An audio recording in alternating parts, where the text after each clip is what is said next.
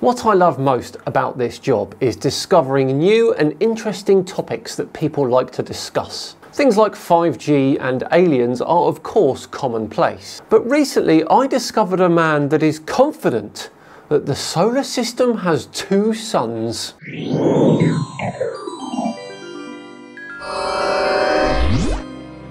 Hello all and welcome along to another episode of Tinfoil Tuesday with me, Simon Dan. Thank you very much for joining me. Before we begin today, a quick word from me about today's sponsor, War Thunder. War Thunder is the most comprehensive vehicle combat game ever made and is available now for free on PC and consoles. Take command of over 2,500 tanks, planes, helicopters and ships from over 10 major nations, ranging from biplanes and armoured cars of the 1920s to the fighter jets and main battle tanks of today. Immerse yourself in the intense combat of War Thunder, where incredibly detailed vehicles, realistic graphics and authentic sound effects place you right at the helm of the most powerful war machines of our time. You can join a worldwide community of over 70 million players in epic PvP battles today and delve into the breathtaking experience that is War Thunder. What I love most about it though is there's a game mode for every single type of player. Arcade suits those craving fast-paced matches with enhanced vehicle performance and simplified physics, while simulator mode ditches all guardrails for the ultimate challenge.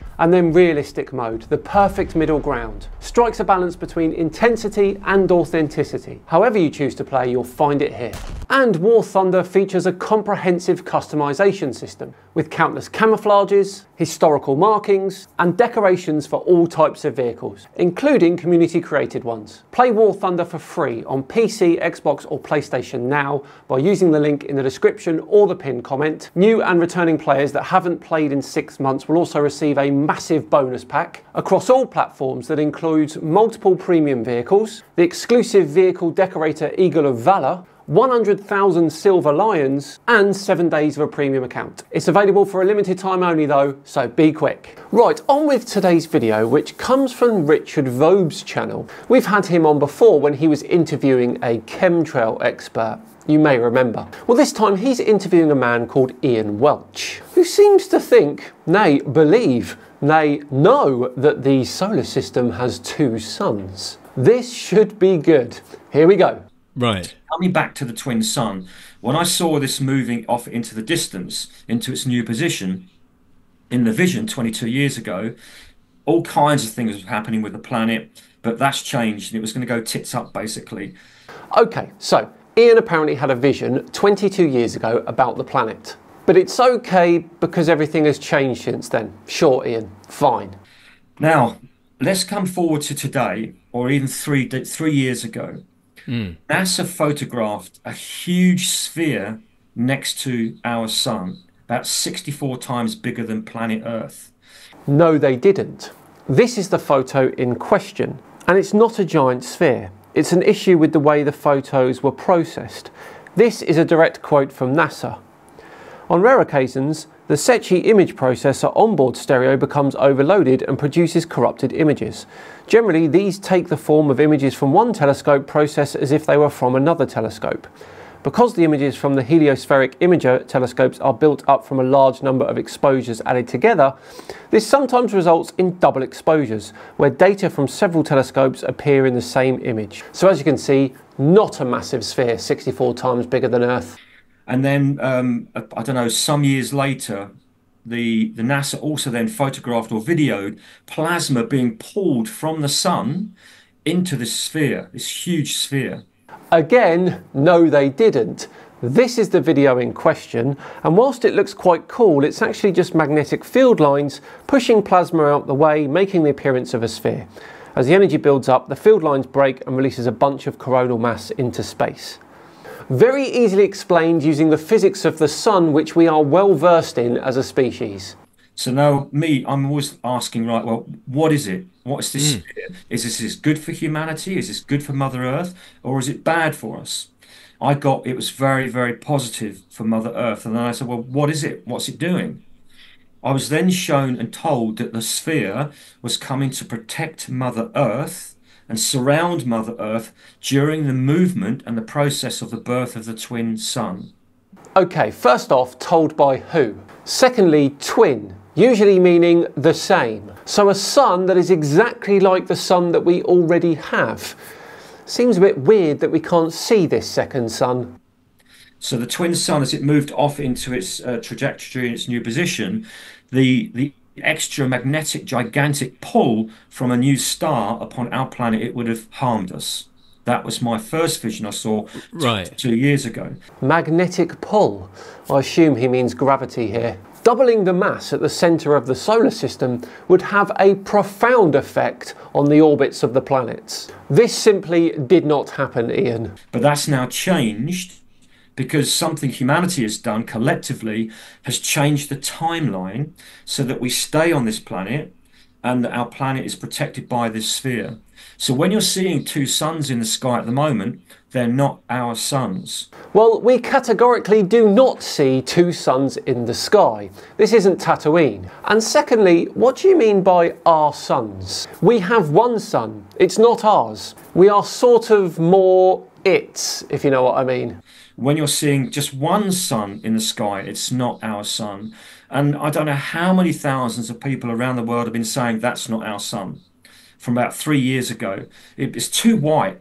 Everything seemed like we're walking around in a cartoon. It was just... I was going to ask you, was this... Because people have been saying, you know, the sun has changed colour. It used to be orange, and now it's very white. Yeah, it's often orangish in colour near the horizon and whitish at its highest point in the sky. Of course, the sun itself is white. It's the Earth's atmosphere that creates those changes in colour. And then when they said that, I was like looking up at the sun, and I'm myopic, and I've only got one eye, and actually I can look at the sun easier than most people that I know, because they find the light too intense. But for some reason, whether it's to do with myopicness, I can look at the sun and see it.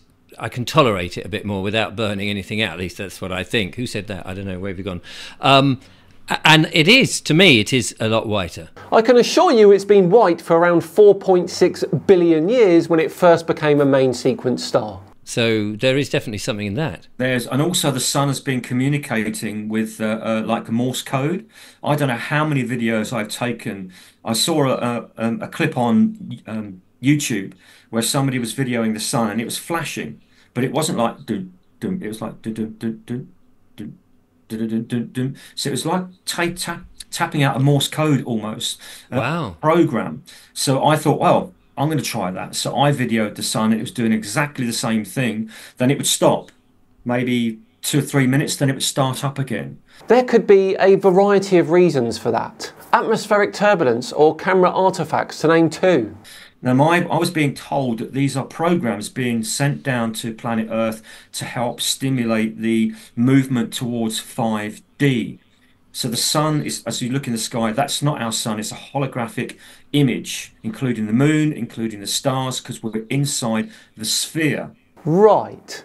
So we're inside a sphere which is projecting the stars, the moon, and the sun. Which, by the way, is also sending us Morse code messages. Gotcha. Seems totally legitimate. Now the sphere is going to move out of the way, and then we will see two suns in the sky forever, for the rest of our lives, for millions of years. It's a natural part of evolution for a solar system, one star, one sun, to become a binary system, two suns or two stars, a natural process. That is utter hogwash. Binary systems usually form together at the same time from the same molecular cloud. And there are no such molecular clouds in our solar system right now. And even if there was, there are way too many gravity wells for star formation to occur. But because we've been infiltrated by the dark side, the reptilian race, for 20,000 to maybe 100,000 years. Okay, so we finally got there. We have finally scoured enough content on YouTube that we've found someone who actually believes the world is run by reptiles. Amazing. We've been dumbed down and we've been messed around with a long time, removed from the natural harmonics of the universe. So we are now back towards that process of coming back into harmony with the universe, and that will come in line with the twin suns. Do you think Ian actually believes this? Like, honestly? I think he does, doesn't he? Dear, oh dear. Now, with that in mind, one sun, 7 chakras. So we look at one sun, you split that with a prism, it goes into 7 colors of the rainbow. That's coming from that pure white light from one star. So logic states, if we've got 2 stars, then we should have 14 chakras. We do. And I checked this and discovered this about 10 years ago. No, 10 years ago. Ah, you checked that nonsense meant more nonsense. Got it. And I discovered that we've got what I call 5D intercostal chakras. And these are basically in between our chakras that run down the center of the body. So we have an extra 7 chakras linking with the new star, the new sun. And this has to be that way, otherwise we couldn't function. We wouldn't be able to survive if we did not have the chakras matching the light frequency from a new star. Then we wouldn't be able to function in this binary system. Well, we've got on all right so far, haven't we? And actually our species did pretty good for the 300,000 years or so before chakras were conceived as a thing. And it's not just us, it's all plant life, fish life, water, trees, you name it. Every single species, life form on this planet is upgrading to 5D. And this is coming forwards with the twin sun. What even is 5D, by the way? Doesn't sound that safe, does it? The dark side know this, and that's why they're, through fear mongering, they're trying to distort this evolution that we're going through. So when we as human race follow a particular pattern or a story on the internet or anywhere on mainstream media, then we follow that, and that dumbs down the species, it dumbs down the light, and we cannot then move forwards. Well, that's ironic, isn't it? That he's saying these specific words on this video. Because I believe it's people like you, Ian, that are not dumbing down our species, but negating our ability to improve. If nobody got on their mythological, metaphysical, metaphorical high horse like you, Ian, we would all be much happier and more informed. That's what I think, anyway. So what I teach, and it's always positive, so if you go onto my Telegram channel, masses of free knowledge and information constantly, it's all positive, trying to uplift and upgrade humanity. And this is where we need to be. I'm going to do some magic here today on your show to help that coming forwards. Magic? Oh, I like magic. Let's skip to that bit. So let's go back to these twin suns. You said you were going to do something, and yes, I'm going to do some magic for everybody, and this is a gift from me. If you go onto YouTube and just type in the Healing Master, Ian Welch, I actually give free healing. Right, and that's been going for about 10 or 11 years. It's at about 28,000 views now, and the testimonials and feedback is extraordinary. So what I want to do now is a similar sort of thing, but I want to help people that are watching this to come up to 5D.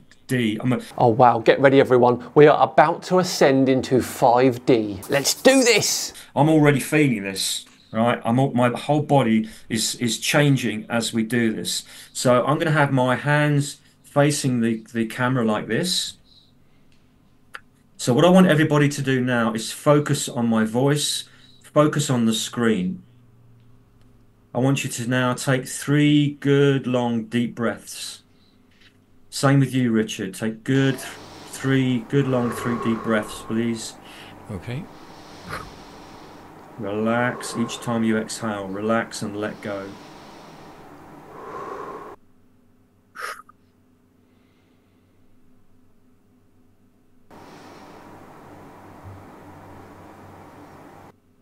I want you to state now, everybody watching this, in your mind, I choose now for my 4 bodies to come into harmony. Nope, that is not good. I think we will end the video there. Very, very weird. Not the sort of magic trick I was looking for, Ian. Well, there we go. What do we all think of Ian's twin sun theory there and his magic trick at the end? Let me know in the comments below as always, but for now, we're all done and dusted for another Tinfoil Tuesday. Thank you so much for watching today's video. It truly is appreciated. Now listen, if you enjoyed it, please do subscribe to the channel. We're on the march to 600k. When we get there, we're doing a special sunrise to sunset live stream, which I'll tell you more about soon. And of course, if you really, really enjoyed it, hit the thumbs up button button too. Just enough time for another word from me about today's sponsor, War Thunder. Just enough time to once again thank War Thunder for sponsoring today's video. Play War Thunder for free on PC, PlayStation and Xbox by clicking the link in the description or the pinned comment. New and returning players that haven't played in 6 months will also receive a massive bonus pack across all platforms that includes multiple premium vehicles, the exclusive vehicle decorator Eagle of Valor, 100,000 silver lions and 7 days of a premium account. I've been Simon Dan. Have yourselves a great few days and I'll see you on Friday for the return of Level Earth Observer. What's he up to now? You'll have to wait till then. See you then.